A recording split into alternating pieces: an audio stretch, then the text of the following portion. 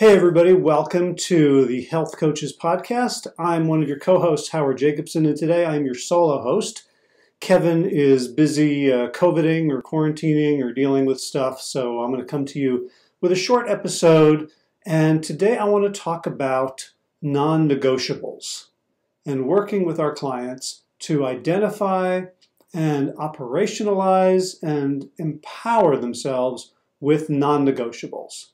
So the issue is, very often our clients want to do a lot, right? They come to us and they want to work on their sleep and their exercise and their eating, and they get very excited because when they talk with coaches, we encourage forward thinking and optimism and can do when we break it down into steps for them.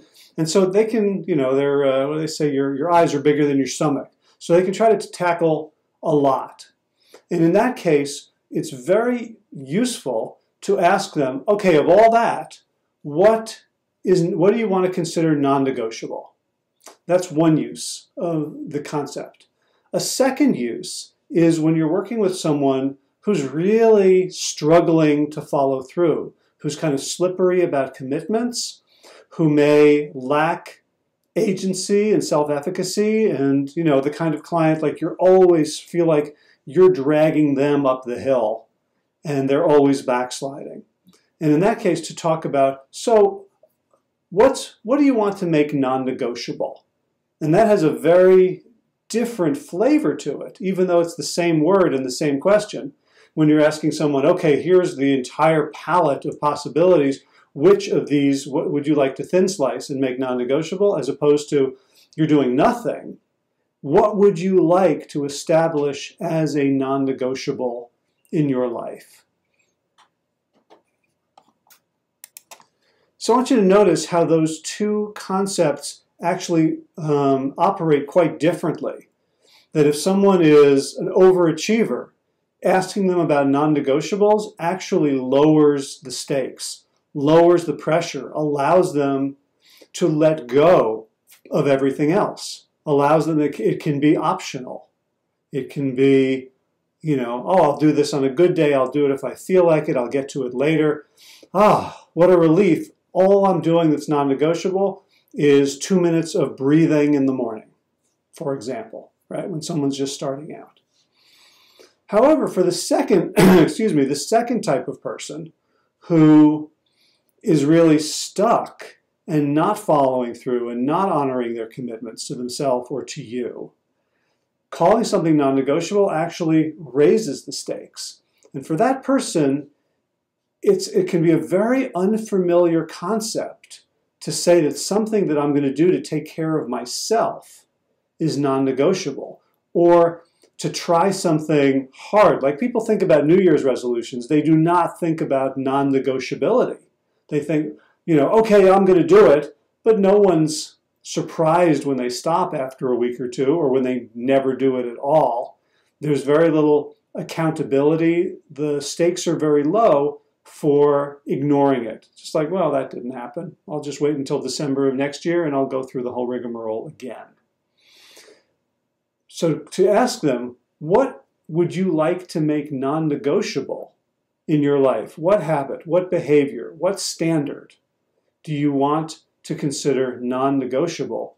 That way you're raising the stakes.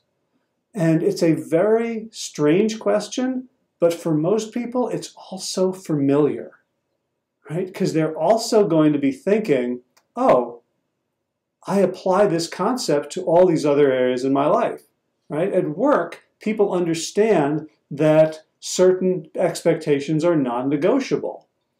I show up for work on time. I get my work done. As a parent or a caregiver of anyone, you understand that there's non-negotiables once you accept that responsibility. I don't let my kid wait at school for 2 hours because I didn't feel like picking them up. I don't forget to go shopping so I don't have any food to give them, right? There are certain behaviors that we consider non-negotiable. And so to use that phrase, to use that term with someone for whom health behaviors are in a completely different category. Health behaviors are always negotiable, always being negotiated, always being renegotiated, always being reneged upon. So the person has no trust in themselves, no faith in themselves, no self-efficacy. They don't believe their own words. So if you listen to the podcast episode we did a couple ago about lying, right? If people don't believe themselves, then to use the language of non-negotiability raises the stakes and hyper-focuses them on the thing that they're going to do. So the key here, since we're raising the stakes, is we have to focus them very, very narrowly on something that is so small that they're willing to bet on it. That they're willing to say, I would wager a large sum of money that I can do this. So what sorts of things would somebody wager a large amount of money on if, I just said, they have no experience of being honest with themselves, of no experience of keeping their own word? Well, we want to help them think about, what would you bet on yourself to do tomorrow that you already do? Get out of bed, brush your teeth, eat lunch, drive to work, take a shower. Those are your current non-negotiables. What would you bet on? What would you bet a lot of money that you will be capable of doing tomorrow? Because you know you've watched yourself doing it every single day for years. So then we want to find some new action, some new habit, some new behavior that is a similar tiny chunk that they can add. So it might just be, like I said, 2 minutes of meditation in the morning. It might be, in the morning, my exercise is going to be, I'm going to walk to the end of the driveway and back. I'm going to check the mail and come back. I'm not going to use the truck. I'm going to walk it. Could be something that small, and it should be something that small, so that when they say, okay, I agree, this is a non-negotiable, there's no voice in their head that says you're going to fail, because it's so ridiculously small, easy, insignificant, they're willing to make that commitment. So it's important when we work with clients to notice the effect of our language on them, on their physiology, on their energy, on their affect, on the tone of their voice, their prosody. So people will have different reactions to this idea of non-negotiability. What you're looking for is a sense of sort of thrill, like the idea that I could make something, and this is specifically about that hard client who's not keeping their word to themselves and doesn't believe they can do it.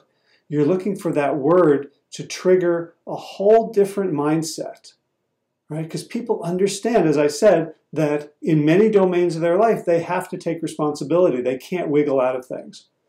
But they're used to wiggling out of things because they're the only ones accountable. They're the ones accountable for their health, for their weight, for their biometrics. It's not polite to inquire about other people. What have you been eating? You look terrible. You look like you've gained a lot of weight, right? People can do this in a very private way. So when they come for coaching, very often what they want to do is make you accountable for them, right? Like people will say, well, I want to get a coach so that you could tell me what to do. So I would have someone to listen to, so I could be scared of you, because I'm not scared of myself. And that's why I keep failing myself. And I understand that. I remember taking piano lessons as an adult and being very disappointed. I had a young teacher, who was a young woman, probably 15, 20 years younger than me. She was a little bit diffident. She was a great pianist, a great teacher, but I wasn't scared of her and I didn't practice.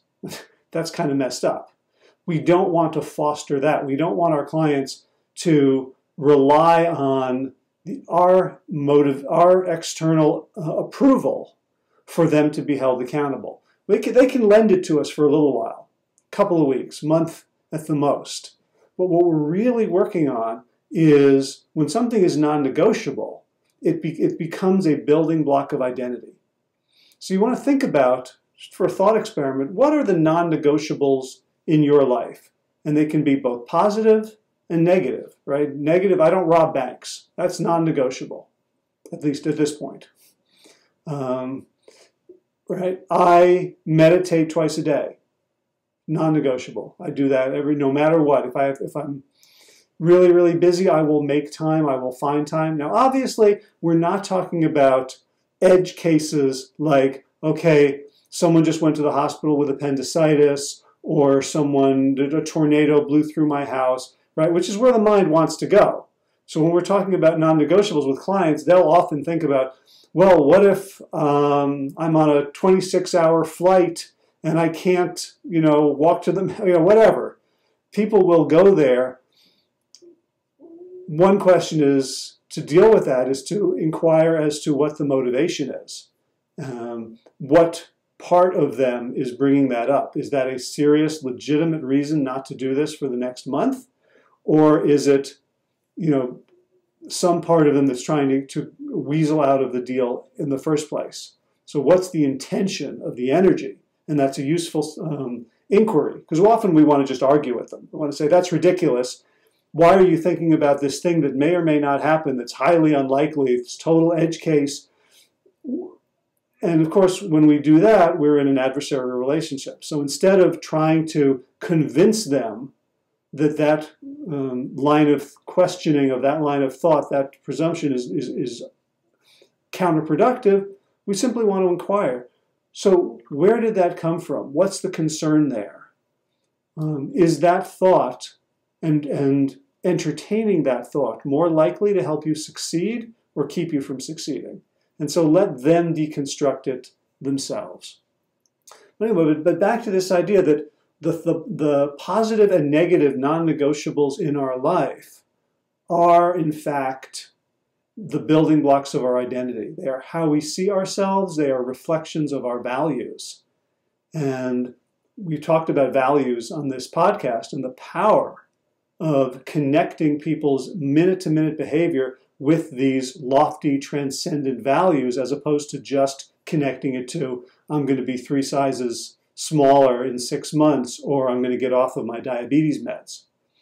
Right? So values don't have a time stamp on them. We don't achieve a value except in this moment. I'm either living this value or not.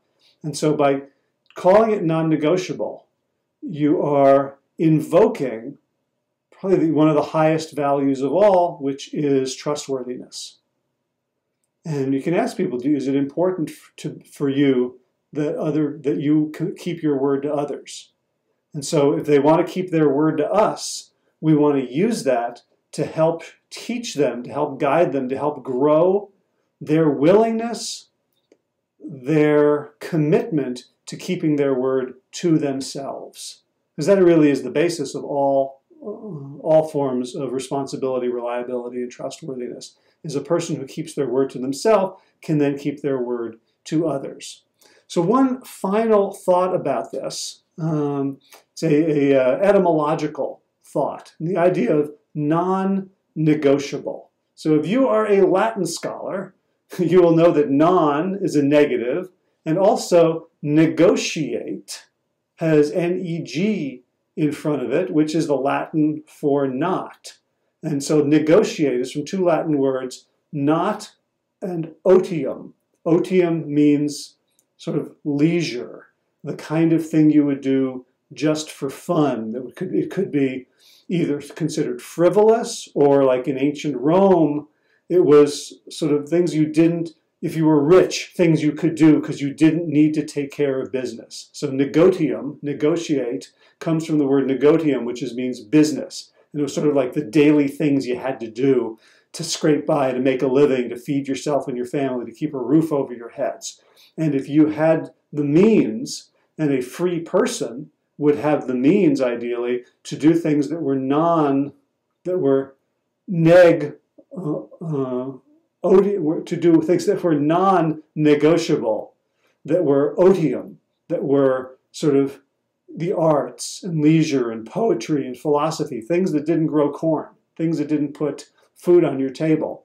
So something is non-negotiable. It actually comes back to a form of taking care of yourself, a form of not necessarily leisure, but participating in higher things, right? So everyone that we're working with is taking care of themselves, at least to the point where they can live to come to our appointments. They might be eating like crap, but they're eating. They might not be moving, but they're surviving. they're taking care of business, even though they're not living in a transcendent, a delightful, a lofty way, and that's often very painful. So it's cool that this idea of non-negotiable, which we think of as very sort of tough love and restrictive, is actually inviting people not leisure, back into a higher way of being. So let me know what you think. I hope Kevin will be back next week with another episode. If you want to ask questions that we can answer on future episodes, feel free. It's, I think, healthcoachespodcast@gmail.com. You can also check us out at healthcoachespodcast.com and on all the podcast players. Love it if you could leave a review. Let other people know about this. Also, we are planning to start another cohort of the coach training, our signature coach training course, a 12 to 13 week course, end of September 2020. If you're interested, you can go to WellStartCoach.com, read all about it, and if you'd like to sign up for an enrollment interview, you can do that on that page. All right, thanks for watching or listening, or both, and we'll see you next time. Take care.